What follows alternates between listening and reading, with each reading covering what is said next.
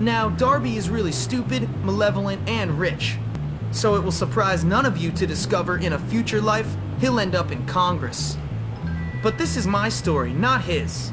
With the trust fund babies under control, it's time to turn my attention to their sworn enemies, those greaseball kids. Yep. And in Chapter 3, we're supposed to take over the Greaseball Clique, which is those guys who wear leather jackets and have their hair worn as like a 50s style. So, you must be pretty proud of yourself. You taught those rich scum a lesson. They're rich, weak bullies. It was easy.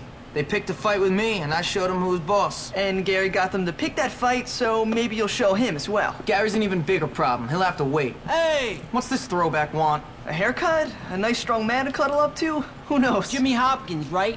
My friend Johnny needs your help. Then tell your friend Johnny to come and ask for it. Nobody tells Johnny anything. Johnny Vincent does the telling. Well, he doesn't tell me what to do. Now beat it, greaseball. You're causing an oil slick. I said he needs your help, man. Do I look like a charity service? You're gonna pay for this. What is wrong with this place? Everyone here either needs help, wants to beat you up, or both. Well, you know who Johnny Vincent is, though, don't you? No, and I don't care. He's head of the Greaser Clique. Get friendly with him, and he can help you get to Gary. Yeah, maybe. Tell you something, Pete. This place blows. Tell me about it.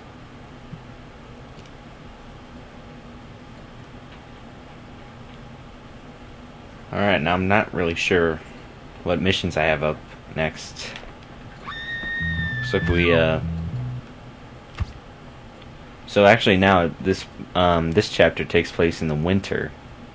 Looks like we have those two mission chains, but I think I'm gonna stop here.